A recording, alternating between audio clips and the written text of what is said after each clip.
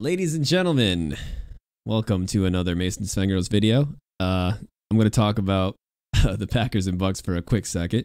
It's been a while since I posted a video, and we're going to talk about the Green Bay Packers.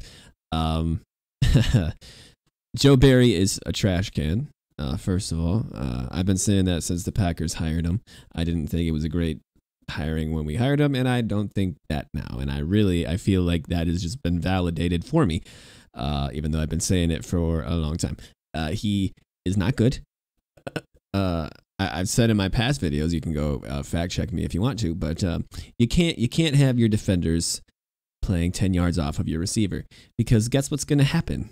Yeah, they're going to, of course, catch the ball because your cornerbacks are 10 yards off of the receiver. That's just common sense to me. So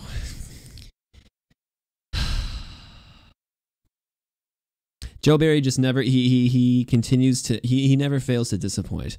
And he disappoints on a very consistent basis. So I saw on Twitter that Matt, or X, whatever it's called now, Matt LaFleur was asked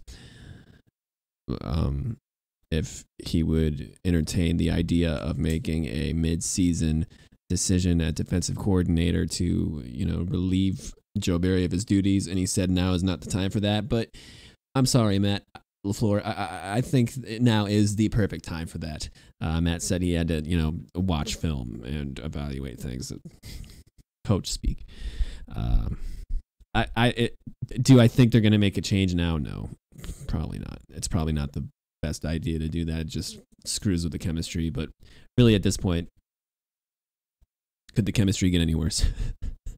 So those are my thoughts. I mean, I looked at Jordan Love's final stat line today, and he had 2 touchdowns. He threw for over 200 yards, so that's still good. It's just Joe Barry's trash. He's a trash can defensive coordinator. Sorry, not sorry if there's any Joe Barry fans out there, which I would be very surprised if there are any, especially in the state of Wisconsin. But if there are, I'm sorry that you're a fan of Joe Barry, but it's time for him to leave. It's been time for him to leave for a while now.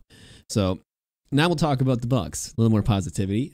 Tonight they just beat the Rockets, and Damian Lillard had 39 points, tying his season high so far in his Milwaukee Bucks debut season for him.